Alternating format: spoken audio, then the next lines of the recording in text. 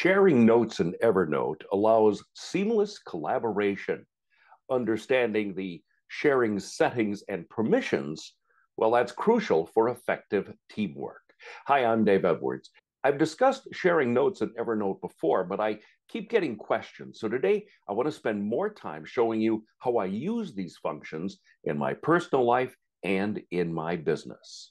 When sharing notes, the first thing you need to do is to decide what kind of access you want to provide. Your options can include can edit and invite, can edit, or can view.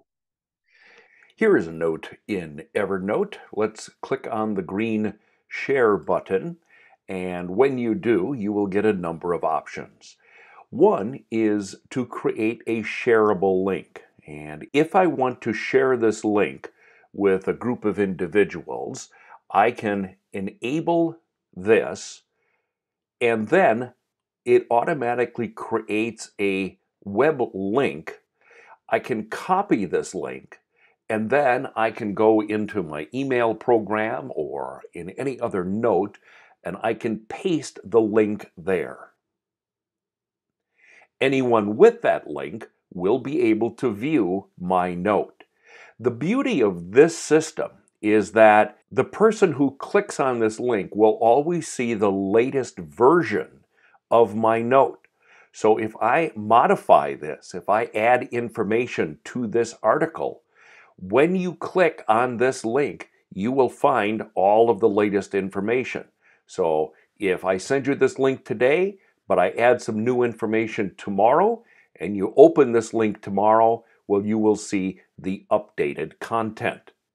Now, I can also invite people. I can give you permission to edit the note or just view the note, or I can disable the shareable link.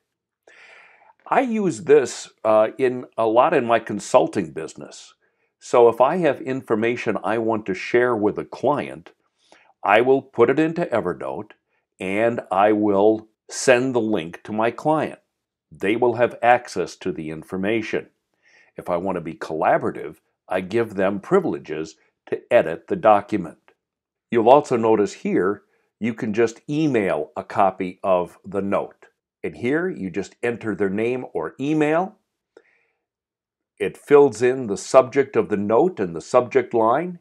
You can add additional information if you want. Another option is you can ask Evernote to send you a copy. And then once you do all this, you hit send, and an email is sent with this information. For notebooks, right-click on the notebook name in the Mac version or on the Evernote website. You open the notebook, click the menu button, and choose to stop sharing if you want. These steps ensure efficient control over who can access and edit shared content. Collaboration becomes seamless when utilizing Evernote's sharing features.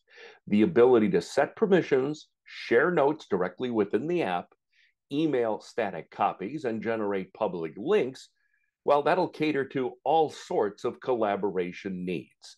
Whether working on a shared project or disseminating information, Evernote's sharing capabilities provide flexibility and control over collaborative endeavors.